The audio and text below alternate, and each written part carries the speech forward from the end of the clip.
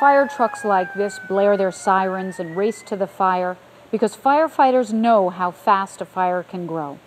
They also know how fast fire can hurt you. All it takes is one tiny flame and just a few minutes, and this is what can happen. As we've taught you, fire is not only fast, it is hot. It is so hot that in a matter of seconds, it can reach hundreds of degrees. In minutes, thousands of degrees. It can get so hot as the fire grows, all the air can be cut off. And that's why we've taught you that in a fire, get down low. The only oxygen is down below.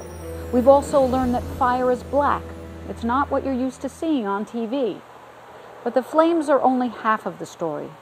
Thick black smoke is the real killer. That's right, not the flames.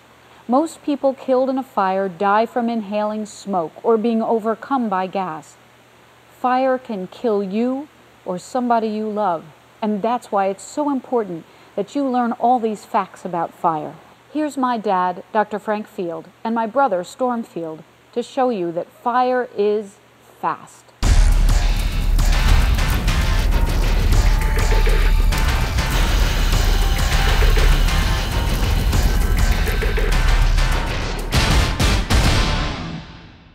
Thanks, Allison. You know, Storm, the one thing that's so amazing about fire is how quickly it can spread.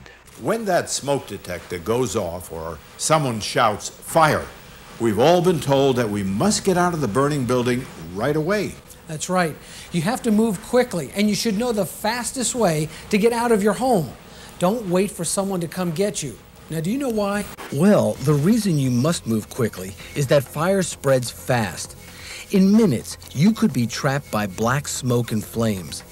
Most people have no idea how fast a fire can spread. They're shocked when it happens to them. The front windows blew out, and it swept that wall of flames right up that hall. It was a matter of seconds, and my kids would have been dead. I smelled smoke. We went back to get the dog and a few valuables, and by the time we went back, it was too late. We couldn't get out. You can't even explain how fast it was. It was like blinking your eyes. Get out as quickly as you can. There is no time. It was terrifying, having everything you've ever had gone in seconds. You can't wait. You just have to get out of the house. No one ever explains that to you. That's why it's important to explain. If there's a fire in your home, it's a race between you and the fire. In this fire, a child and 2 adults died because they lost that race. You must get out quickly. Don't panic, get down low and go. Know what to do immediately because fire is fast. Fires are so fast, so dangerous, and so explosive that firefighters, with all their training and their protective gear, still face great danger. Whenever they enter burning buildings, they race against time. How fast are fires? Watch. A small fire begins in a wastebasket in just a few seconds. That's all it takes, just a few seconds. The fire leaps and reaches out, setting everything in its path burning. The fire keeps growing rapidly. It's not even a minute. And now, only a trained firefighter can put it out. That's how fast a fire takes hold, in a matter of seconds. And once the fire gains its strength, it races up to the ceiling. Nothing can stand in its way. The walls begin to burn, then the ceiling. It's so hot now in this room that anyone who tries to enter would be killed. And yet, it is still less than a minute, so you see how fast a fire in just seconds can destroy everything in its way. It's hot 1 minute, the next minute the entire room can burst into flames. If you drop a lit match on a couch or something that is easy to catch on fire, you could have a problem that is well beyond your control in just a few seconds. Fires can spread through a whole house in just a matter of minutes. Most of our homes have many electrical appliances and wiring. Sometimes an accidental spark or a flame from any of these can trigger a fire that races through a building in minutes. In the early morning hours, an electric spark and faulty wiring set off a fast-moving blaze that swept through this house. Everyone was asleep. In a matter of minutes, the inside of the building was filled with choking smoke and fierce flames.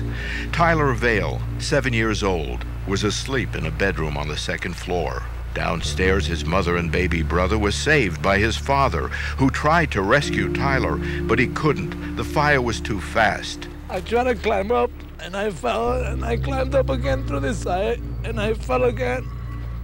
I couldn't get out. The volunteer firefighters who raced to the scene tried desperately to fight their way into the house to put out the fire and save Tyler. But the fire was too fast for them, and it was too hot. They couldn't get to the young boy in time. He called all the time to the house. He would say, "Grandma, I love you. Come pick us up this weekend. Make me pancakes." That was his favorite thing, pancakes and Mickey Mouse pancakes. After the fire was put out, they found Tyler on the floor, right next to his bed. Tyler's story is a sad one, but his story can help teach us a lesson that can save our lives. Fire is fast, and it can kill. We see stories like Tyler's almost every night on the news. Tonight, the two-alarm blaze started in the basement, and before it was finally brought under control, 2 children were dead. Fire broke out around 1:30 this morning in the basement of this 2-story home.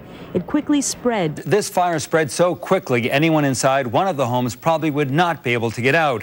As fire completely engulfed the building, the flames quickly spread to 2 adjacent homes. 3 children are dead after a fire raced through their apartment. It's hard to believe how fast a fire can spread. Once a spark or flame sets afire, it will grow at a scary speed.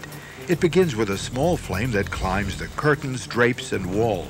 Within seconds, fire is enveloping the furniture. The flames sweep up to the ceiling. The heat is so intense, even the ceiling begins to burn as the fire leaps across the room. Everything in its path is aflame. Temperatures reach hundreds of degrees, and smoke, which is incredibly hot at the ceiling, is lowering toward the floor. The oxygen in the room is almost gone. It's only taken a matter of minutes, and the room has grown so hot that it explodes. This is all that's left. Fire spreads that fast, and that's why you must have an escape plan and practice drills at home. If a fire happens, you must know what to do immediately. It's smoke detectors that give you the first warning there's a fire. In this building, 3 children died from smoke inhalation. The smoke detector would have given a warning, maybe to get out, possibly the grandmother get out from the basement out into the side. But there were no smoke detectors in the house, and a father grieves for his lost children. Sometimes there aren't enough smoke detectors in a house, so not everyone gets a warning. That's why smoke detectors are so important to have on all levels of the home. A fire started in the early morning hours in this home and spread rapidly. There was only 1 smoke detector on the 3rd floor. By the time the smoke reached it and sounded an alarm, the house was already in flames. 2 young girls and 4 adults on the 1st floor were saved. The girls' feet were burned. They were rescued by their 11-year-old brother, but there were still people on the 2nd floor. I was screaming to the firefighters, "There's people upstairs." Firefighters fought to rescue the trapped women and children. Emergency teams tried to save the victims. The smoke and fire moved too fast. Not everyone got the early warning of the fire because there was only 1 smoke detector. All areas of sleeping quarters should have smoke detectors, so this house should have had 1 on each floor at least. A grandmother and her daughter died. So did 2 grandchildren, Chris and David. The fast-moving fire destroyed the house and many lives. But sometimes, even with warnings from smoke detectors, people waste time trying to fight a fire themselves. They don't realize how fast a fire can grow, and before they know it, they're in trouble. There's nothing in your house more valuable than getting out. Leave everything behind, iPods, PlayStation games, DVDs, leave all that stuff behind. We can replace it. We can't replace you. It's true, kids and matches don't mix. Tonight in Bed-Stuy, Brooklyn, a fast-moving fire, one that has now taken the lives of 2 little children. Mistakes that could have been avoided. A little girl playing with matches starts a fire. Her grandmother tries to put it out, but the fire spreads, rages out of control, and costs the grandmother her life. The little girl who set the fire playing with matches was saved. Never play with matches, lighters, or candles. Never try to fight a fire yourself. Get out quickly and call 911 for help.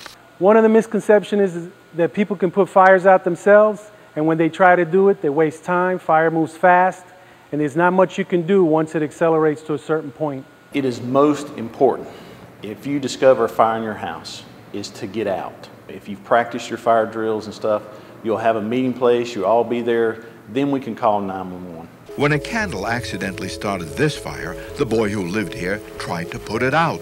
I just got up and I took a pillow and tried to beat it out. but it had caught onto the other sheet, so it's unstoppable. He was lucky. The fast exploding blaze almost killed him. Never play with candles or try to fight a fire yourself. Get out fast and call 911 for help. The people in this home made another serious mistake. They left doors wide open, and that allowed the smoke and fire to spread even faster. The main thing is to close your doors. It'll keep the fire confined to the room of origin and help us when we get there. Doors were also left open in this building when people panicked after a bed caught fire.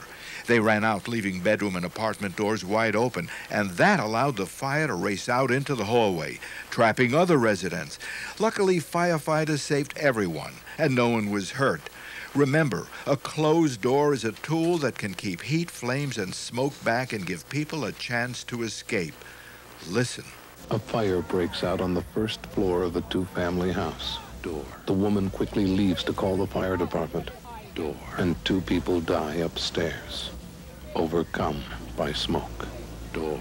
A man smoking in bed starts a fire. The door. Leaves the bedroom, rushes to a phone. The door. And before the fire department gets there, the door. The rest of his house burns down. The door. Is there one single act that could have been done? Close the door. To help prevent this needless loss of life and property. Close the door. What should these people have done? Close the door. Do you know that a door is one of the best pieces of firefighting and life-saving equipment? Close the door. And if you leave a room that is on fire, close the door. If you simply close the door, it will help stop the fire and smoke from spreading too quickly. Close the door. When fire raced through this burned-out apartment, it was a closed door that saved the woman who lived here. She knew what to do. I just knew. It penetrated my mind from what I heard on the TV. Close the door. She knew what to do, and it saved her. Knowing what to do can save you and your family. You know that fire is fast, and you have to move faster to get out. Don't waste any time. Get low and go. Smoke turns rooms black. But don't panic. Try to stay calm. The important thing is to get out quickly. And once out, never go back into a burning building. Never hide when there is a fire. If you can't get out, close the door and get to a window. Make noise to let the firefighters know where you are. I'm Allison Field. For my brother Storm Field and my dad, Dr. Frank Field, thanks for watching. And remember, fire is fast, but you can be faster if you know what to do.